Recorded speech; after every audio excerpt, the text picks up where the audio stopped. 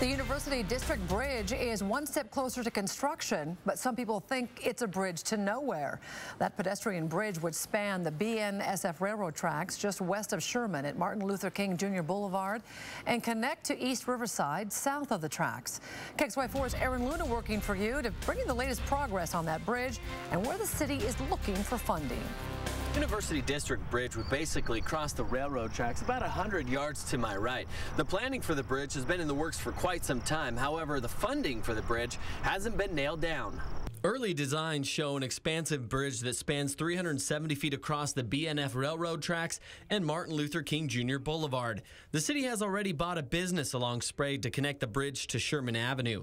The project is designed to connect the U District to Sprague and pave the way for the revitalization of the area. So far, the city spent $3.1 million provided by the state for the design and right-of-way purchase.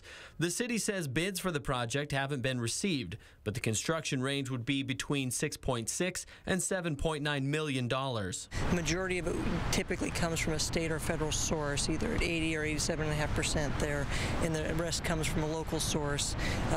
Typically for road projects, we have the arterial street fund to cover that cost. For this project, University District Revitalization Area funds would be utilized. Basically, the taxes raised in the U District area or the UDRA boundary, instead of going to the state has allowed it to come back to the area to be used for seed money like for this bridge. Opponents of the bridge have called it a bridge to nowhere. Others say the cost is ridiculous. Some question why anyone would want a bridge that connects to East Sprague. WSU says it's perfect for students in the health science field to commute to and from the hospital district and have been working with the city on design and bridge upkeep. Safety and security, those kinds of access issues as it relates, and what role will WSU have in maintaining the bridge on a day-to-day operations in conjunction with the city.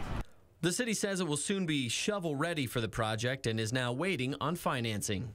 The city will host a public workshop for anyone interested in finding out more information on the University District Bridge. For information on that time and date, head to KXLY.com. Click on the News Links tab.